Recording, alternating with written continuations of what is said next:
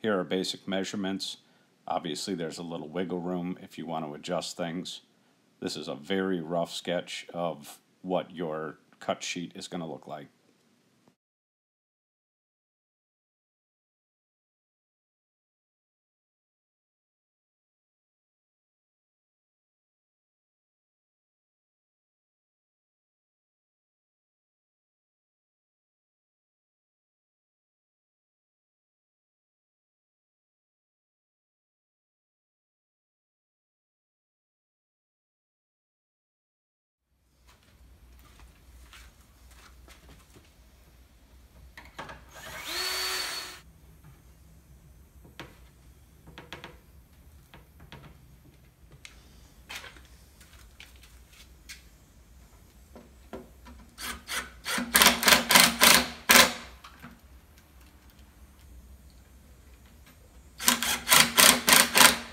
Alright, go ahead and wiggle it with the brace on the top there.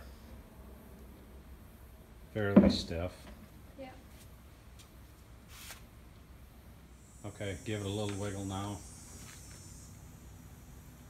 Alright, so here's your judgment call.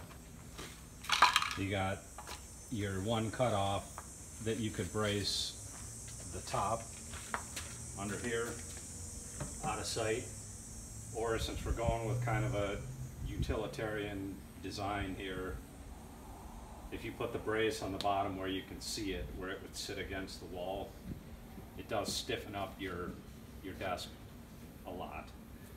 So that's the option we're going to go with. Not that you couldn't do it the other way and screw it and stiffen it. We're just choosing not to do that.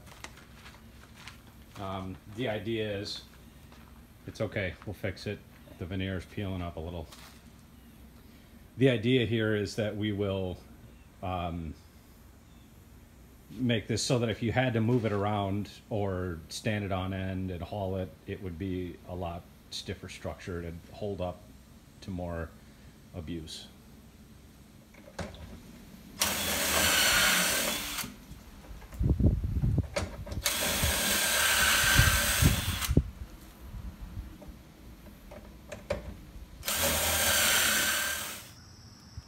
All right, you could easily stop right here. We got a couple shelves in.